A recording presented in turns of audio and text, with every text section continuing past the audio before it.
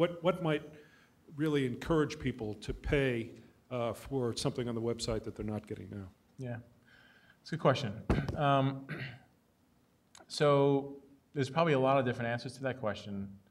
I think, it's kind of going back to what I was alluding to before, that people are willing to pay for their experience. And that's something that's, I think, in my mind, often overlooked. Obviously the big debate, I think, is whether or not content should be free or paid, and I'm not going to get into that debate. But in my mind, taking that out of it, the experience, I think, is a big component, right? And, our website, again, we love it. We think it's a fantastic marketing and promotion engine for us, right? People get to sort of, before we had our website, I'm sure a lot of other publishers in the room, and we still do some of this, but a lot of other publishers in the room did sampling programs, right?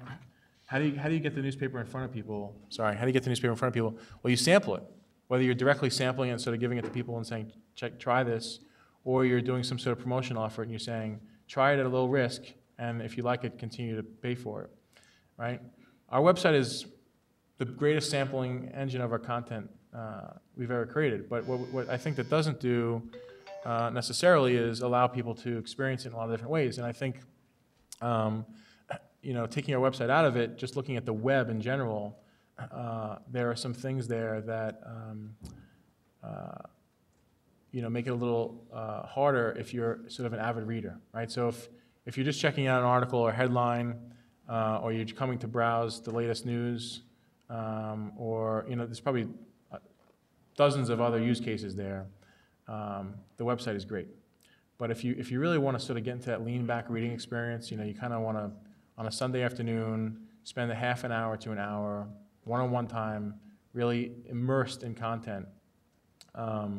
And you're not doing that just once, you're doing that repetitively. The little nuances of the experience start to pay off in big ways, right? So I think, to answer your question, I think the experience, and how people are, reading your content on a regular basis is something that we're going to see continue to evolve, not just on the website, but everywhere. And again, as mentioned earlier, one of the things that really excites me is the rate of innovation in technology. And one of the things that I think, one of the particular technologies that I'm looking forward to exploiting more is HTML5 and some of the